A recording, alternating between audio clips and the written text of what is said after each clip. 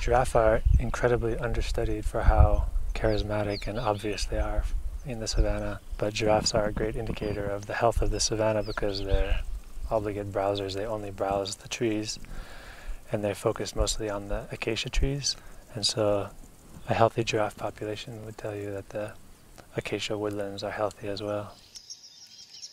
Giraffes are absolutely fascinating creatures, and they've captivated humankind the world over. They are the world's tallest animal, and they're instantly recognizable. There's no other creature like it on the planet.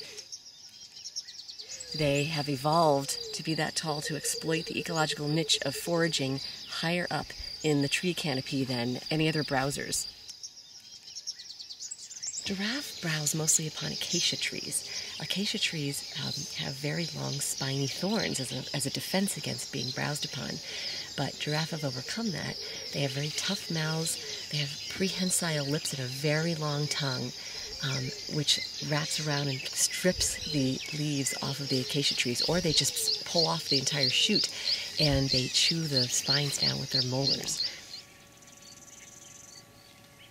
So there's 9 different races of giraffe, and scientists are actually looking at the genetic structure right now of these races to determine whether they should actually be considered as different species. All the giraffes in Africa have declined by an estimated 30% in just the last decade alone. So a lot of people don't realize that. They think that giraffes are doing well and that their numbers are fine. They come out on safari and they seem to be numerous in the parks. But actually, overhunting and habitat conversion has really pushed them to be just confined to the parks now.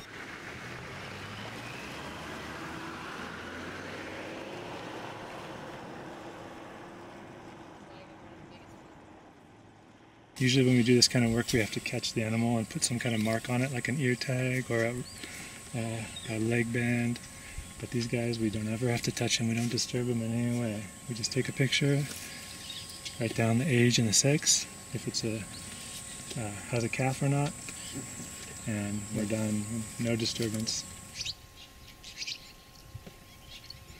Okay, so after we have taken our survey pictures of the giraffe, we come back and load all the photographs onto the computer and prepare them for analysis with the pattern recognition software. First thing we have to do is crop all the pictures down so that it's just the side of the animal. So the pattern recognition software can look at each picture and recognize individuals.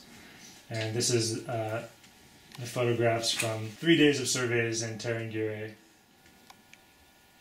There's a lot of variety in color and shape in the Maasai giraffe.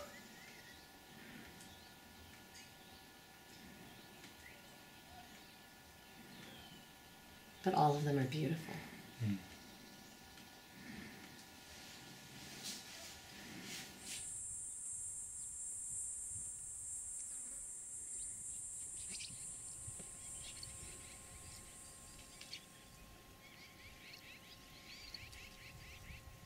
We can do this demographic work, which is absolutely critical to get this basic demographic information so we can figure out what areas they're doing well in and what areas they're not, and why. So we can look at certain variables as to why they may not be doing well. Is there a lot of poaching or lion pressure?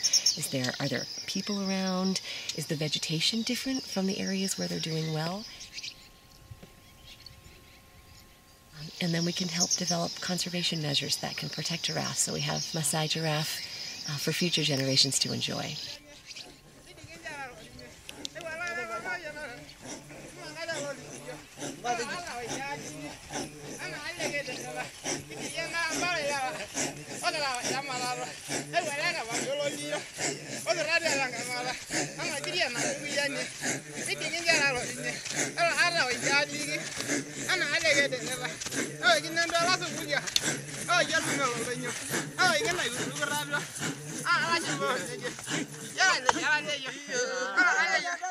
Yeah.